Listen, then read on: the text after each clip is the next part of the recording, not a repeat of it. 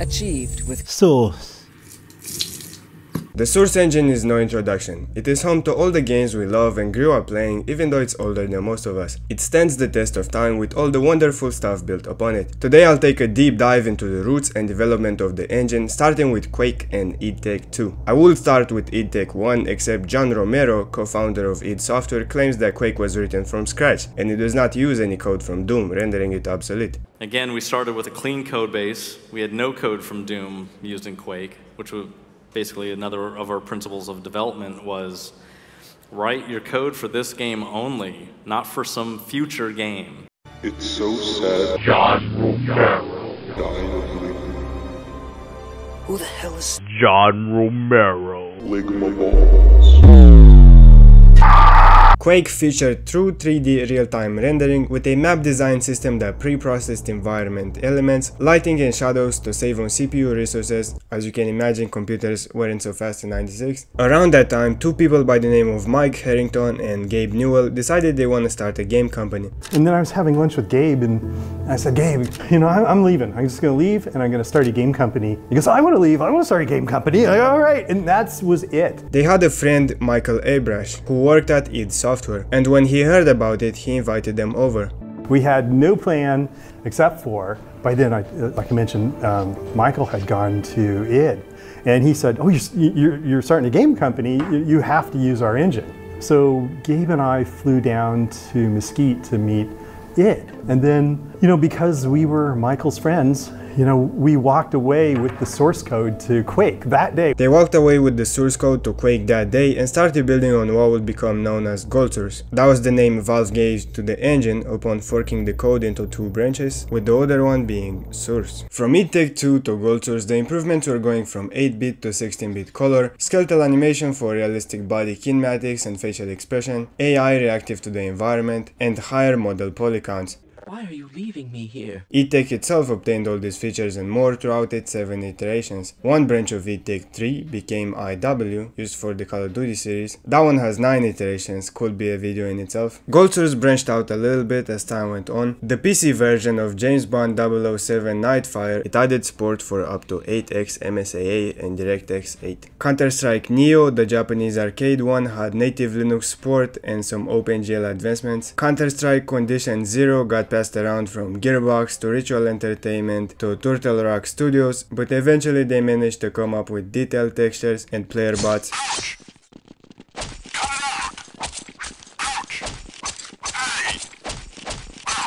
Deleted Scenes is amazing though, shout out Ritual Entertainment. Paranoia, built upon the Condition Zero HLSDK, introduced a heavily modified OpenGL renderer. Spirit of Half-Life is also a Gold Source branch with improved graphics and physics designed for modders. Cry of Fear used the Paranoia HLSDK with some Spirit of the Half-Life code to create their OpenGL renderer, adding improved water effects and sprites, replacing the notoriously awful Gold Source flashlight.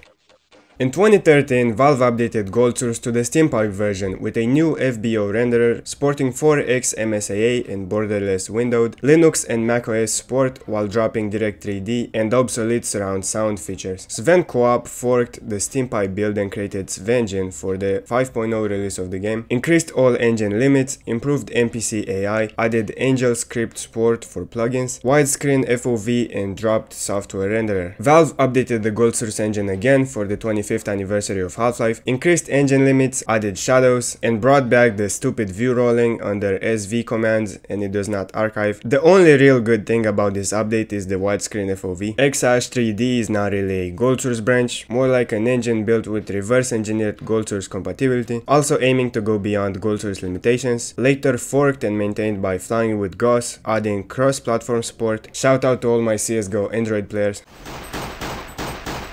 Man, it doesn't matter if she 15, my nigga. I like young girls. I like it. Back to the second internal branch of the Half-Life engine, Source. This was Valve's experimental stuff they didn't include in the Half-Life release, and it's what they continued to build upon, creating Source 2004. Used for the Half-Life 2 release, as well as Counter-Strike Source and Half-Life Source. Vastly improved graphics, cube and environment mapping, improved dynamic light, water waves, particles, textures, support for widescreen, up to 6x MSAA, DirectX 9, and realistic physics powered by Havok.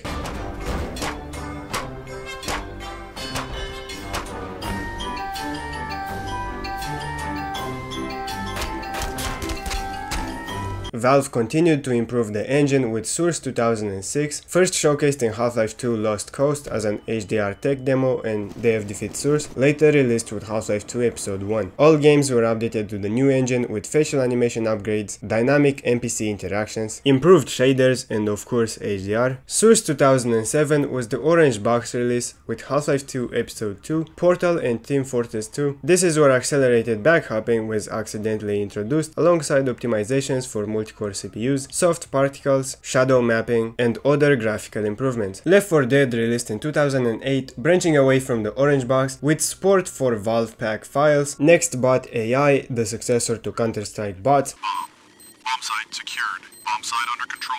Where's the bomb? Where's the bomb? Where's the bomb? Where's the bomb? Where's the bomb? Oh my god! New AI director controlling NPC spawning, weather effects, map layout and more, split screen support, new post effects like film grain, dynamic radial fog, swaying trees, water flow maps, VScript. It also dropped the need for Half-Life 2 content and DirectX 8 support. Source 2009 advanced the orange box with macOS support and some particle system stuff. Alien Swarm continued the Left 4 Dead branch, adding Tile Gen, a new mapping tool to accommodate the top-down view of the game, depth of field, vertex animation, water debris flow, and Steamworks integration. This is also the branch used by Source Filmmaker.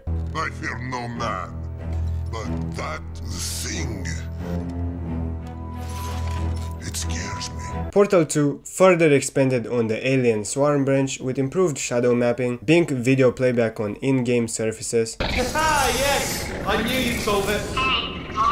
blob particles used for the paint gel, world portals, sound advancements, and improved water debris flow. Counter-Strike Global Offensive expanded the Portal 2 branch with support for FXAA, real-time dynamic shadows, light-mapped ambient occlusion, and bump-mapped decals, later replacing scale form with panorama in 2018. Dota 2 expanded the CSGO branch with these features on screen, whatever. Source 2013 is the final orange box update. It ported a bunch of features from the Left 4 Dead branch like VPK files, paired texel color tint masking for models, swaying trees, and VScript. It got Linux support and Android for the Nvidia Shield. That didn't age well. 64-bit, allowing games to use more than 4 GB of RAM. For some reason only TF2 and Gmod. 2013 does split into single player and multiplayer sub-branches. They're pretty similar. Multiplayer does have a few additional features. All orange box games got updated to one or the other. Another branch to spawn from the orange box is Zengen. This was developed alongside Black Mesa after being upgraded from Source 2007 to 2013 multiplayer, retaining Team Fortress 2 code. With the game release in 2020, Zengen features double the entity limit, optimizations from the Left 4 Dead and Portal 2 branches, improved AI, G-buffer, fast approximate anti-aliasing. Look at all these visual upgrades. Ah yes, Bloom. Garry's Mod also runs on its own version of Source 2013 with features ported from Alien Swarm and Portal 2 and additional stuff coded by Facepunch Studios. 2014 Respawn Entertainment came to Valve and said, "We like Portal 2, give us Portal 2. Valve gave them Portal 2 and they expanded the engine with DirectX 11 support, new rendering method, texture streaming, new netcode, and better HDR with the release of Titanfall. Further expanded by Titanfall 2 with a new sound system to better accommodate 7.1 surround sound and DSP effects. Finally enhanced by Apex Legends with support for DirectX 12, bigger map size and draw distance, and replaced MSAA with TSA. Source 2 officially came around in 2015 with Dota 2 being upgraded to the new engine. It was later used by Valve to push all the virtual reality stuff. I have to choose. The big whale at the back! Big whale! No! Get the whale out! Snorlax, I do not choose you! Get the fuck off the stage! Valve finally used the engine for something purposeful in 2023 with Counter-Strike 2. Completely rebuilt the Hammer level editor, replaced the Havoc physics engine with Rubicon, screen space ambient occlusion, physically based rendering, added support for Steam Audio, WebM video replacing Bing, DirectX 11, Vulkan. Here's a map showcasing the new volumetric lighting and 8K textures, a newer branch to come out of CS CSGO is Strata Source. Combined with the Portal 2 branch and Source 2 elements, it has an improved Strata Hammer level editor currently used by Portal Revolution, the upcoming Portal 2 Community Edition, and Momentum mod. This is the final engine tree with all the branches. I hope you learned something new. Maybe check out the history of strafing in video games. Lots of source movement out there.